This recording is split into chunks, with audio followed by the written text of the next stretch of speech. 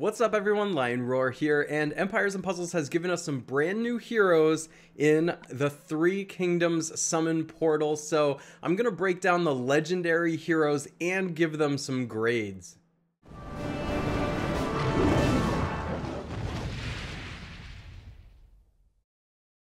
But first, join me over in Gemstone Legends. It's a fantastic match 3 RPG game, and it's players that get in early on games like this that are at the biggest advantage. Not only will you help the channel out by using the link in the description of this video, but you're going to get a free epic hero named Moralia along with a bunch of gold, gems, and potions. After you download the game, you'll have access to events which will get you even more amazing heroes and loot. Guys, wow, you don't want to miss this opportunity because you do not get it in the regular App Store. Download it now, and I will see you in Gemstone Legends. Alright, so first up we have a very unique healer named Diakon. I hope I'm pronouncing that right. If I'm not, just let me know in the comments how it's actually pronounced. But she is a 5-star purple hero of the Sorcerer class, and I'm going to go over this Kingdom Family bonus just once, since of course they're all going to have it, but basically, you get a bonus for having 1, 2, or 3 heroes, and that's either 2, 4, or 6% mana each time a minion is summoned for the hero, and that does matter if you get multiples of these, and 2, 3, or 4% heal each time a minion is summoned for the hero, and of course, that matters too. These little incremental things add up over the course of a match. Now, they also have morale boost, so if you're using the heroes, not only does this hero get a bonus in War of the Three Kingdoms, but all the other heroes you bring, whether they're War of the Three Kingdoms heroes or not, get 10% attack, 3% defense, and 7% health. So that's really cool and might actually make your War of Three Kingdoms teams different than your Alliance War teams or your raid teams and things like that. So it is bringing a little bit of diversity to the meta. So do keep that in mind. Diakon has 797 attack. That doesn't matter as much as the longevity, I think, but it does matter because that attack is really high, so at least the tile damage is going to be pretty high. Plus the minions that it gives are going to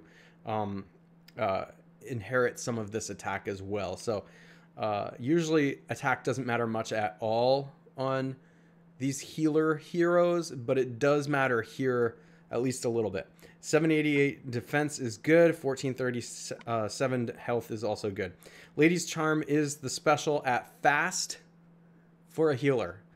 That's incredible. We don't see too many healers at fast speed. There are a couple, but she recovers 35% health for all allies, and if the text just stopped there, she would already be good. But she also summons a lackey minion for the caster and nearby allies with 15% HP and 19% attack inherited from the caster. So you do probably want to go, I'd say, like attack HP talent route on this if you do get her. Because of that, it's going to help the minions a lot. And each time a lackey minion hits an enemy, it steals a random dispellable buff from the enemy and gives it to its owner. Now that piece of text right there is like, oh, that's cool. That's kind of unique. But it's, I think, a lot more powerful than a lot of people are giving it credit for, because this is going to be really good against some of the best buffs in the game right now. I mean, think about some of the heroes you're going up against.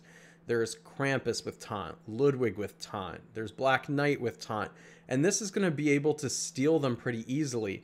Not only that, but there's a number of heroes that give dodge now. You know, Costume Caitlyn is one that I have, and you see Costume Caitlyn a lot, and also Hanitra, a recent hero of the month, and there's a few others as well. But it's so hard to dispel the dodge because sometimes the heroes dodge the dispel, right? Not this one. If the minion hits the hero, it's stealing the dodge. So Diakon's going to be great against those defenses that have a lot of dodge effects. It kind of figures that Small Giant Games would put out, after putting out a nice hero of the month, to put out another hero that just absolutely like destroys its effect. But hey. So this is a very fantastic healer already with an amazing and unique effect. I can't give Diakon anything other than an A, because I think that she's going to be super powerful, especially paired with other Three Kingdom heroes, if you happen to get the opportunity to do that. Next up, we have Zhang Fei, who is a holy fighter, and of course getting that Kingdom Family bonus we talked about before, with 848 attack, with 749 defense, 1388 HP. So now 749 defense, 1388 HP back in the day used to be very good.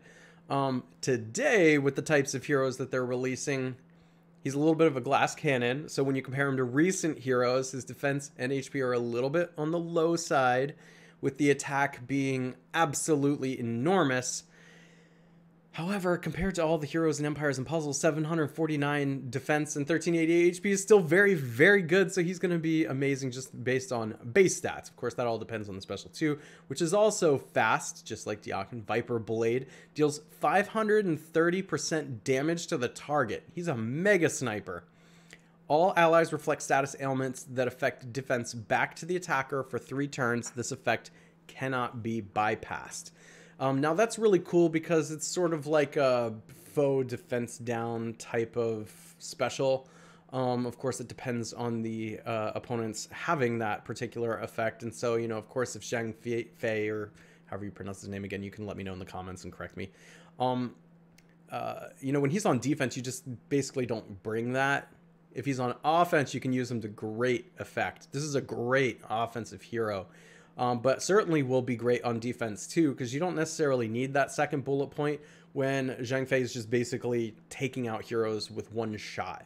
And that's going to happen quite a lot. Because he is a fighter, you can just tuck him away in the corner. You know, I've used Costume June for a long time now, who's also a fighter, and I just tuck him in the corner. And he does a great job there, and a lot of people do that as well. And so he's going to serve the same kind of purpose. I think because he's probably the... I don't know, he's up there with being one of the best snipers, if not the best sniper in the game right now. Even though the special has very little text, the best thing you can do in this game is kill a hero. Because if you kill a hero, it can't do anything. There's less play happening on the other side of the board if that happens. And Zhang Fei is causing that to happen. So I have to give Zhang Fei an A. Because usually I'd give snipers in this day and age B pluses or A minuses due to, you know, not necessarily being as powerful as they used to be, but this is a very powerful one. Now let's take a look at Lu Bu, who is another purple hero, barbarian class, 778 attack, 791 defense, and 1479 HP. So it's a very tough hero, Disrupting Charge is the special. It's slow. I always have to knock the grade down a little bit when it's slow, only because just like we saw with the first couple of heroes here, they're making such powerful specials at fast speed that slow is just getting left behind, except, of course, in very fast wars and tournaments. So, of course, we do have to consider Lu Bu for that as well, because there will be use in slow metas. Or where slow can be used as a very fast effect. Disrupting Charge deals 295% damage to all enemies. That's quite a lot. Summons a Mercenary Fiend for all enemies. The Fiend damages the enemy with 48% attack every turn. The Mercenary Fiend absorbs healing and disappears when it has absorbed health equal to 32% of its target's max health. And the Mercenary Fiend's target is immune to new buffs as long as the target has Mercenary Fiends. This effect can't be cleansed. So that's a really cool effect. I think you're probably not going to see Lu Bu a whole lot in any non-very fast type of setting. And, you know, so that does limit his use. And I do kind of grade on, like, how much you're going to be able to use this hero. Are you going to be able to use him in tournaments and wars and all, you know, regardless of what type it is? Are you going to be able to use it in some of the various events and things that there are? Well, I can't say that you're going to be able to use Lu Bu for that. So that does limit his upside a little bit if you're just trying to get your money's worth. However, in those very fast tournaments and wars, he is going to be amazing. So if you get him, you're still lucky, and you're going to get use out of him, and he's going to be really hard to deal with in those particular settings. So for that reason, I'm going to give Lu Bu a B+. He probably would be in the A range like the other heroes if he were just a little bit faster. But again, another really strong hero, another very good one. I don't think you should feel bad at all if you get him because he is powerful, but you're just not going to be able to use him in all the same situations that you might be able to use the other heroes in. Guan Yu is a 5-star nature hero of the Paladin class with 815 attack, 764 defense, and 1435 HP. The special is Green Dragon Crescent Blade at average speed, so put that level 23 mana troop on it to make it fast, or you know, get one of the new tower troops that just came out. You can level it up. You don't have to go all the way up to level 23 in order to get this to go off basically at fast speed. Deals 390% damage to the target and nearby enemies. That's quite a lot for target and nearby enemies.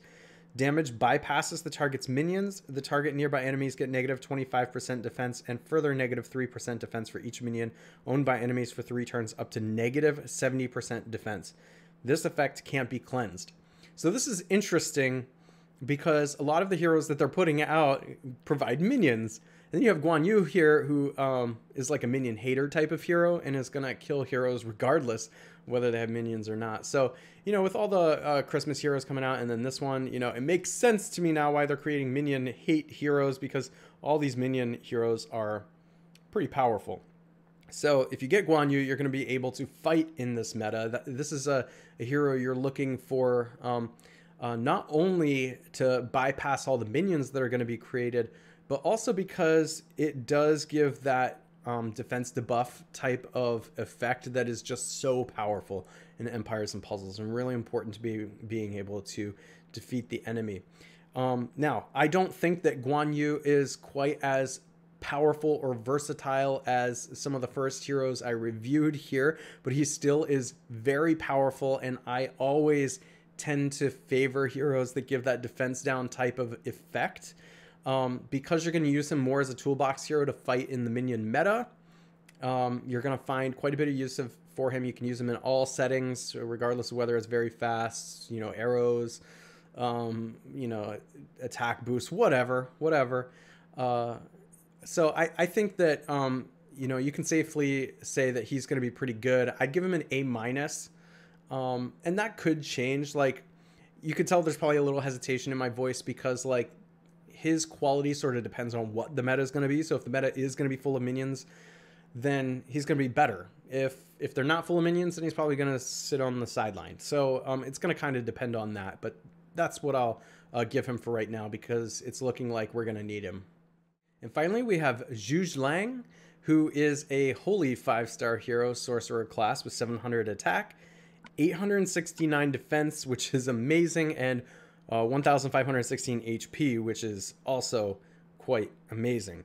The special is Martial Master Stroke. Interesting name. Mana speed slow. So again, you know how I feel about slow specials.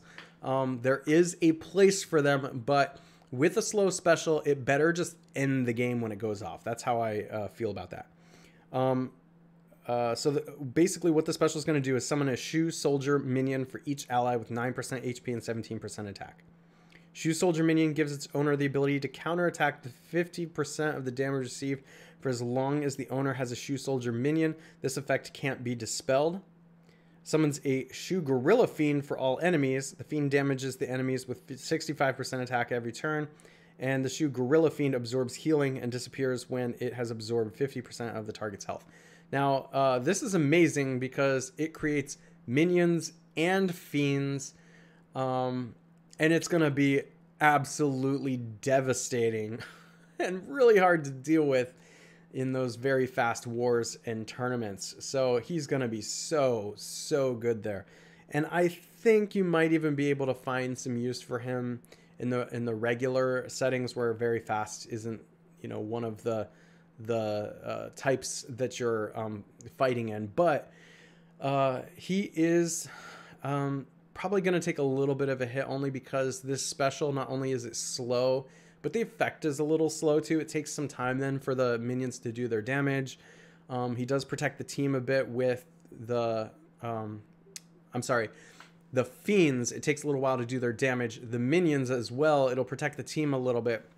But he's not doing anything super proactive. So usually on slow heroes, I like to see a specialist just going to come out and like wipe a team or make it impossible to win. That's not really the case here. So I think for that reason, I'm going to give Zhu Lang a B+. However, of course, in those very fast wars and tournaments, you're going to notice that he's just so darn hard to deal with. All right, so those are my thoughts, but of course it's just speculation. So make sure to leave a comment letting me know what you think about these heroes, if there's anything that I missed about particular heroes you think is going to be important to consider, or what grades you would give. If you get them and test them out, I want to know about that too. And if you haven't already, please consider liking the video, subscribing, and hitting that bell notification so you know when I drop new videos or go live, and I will catch you in the next one.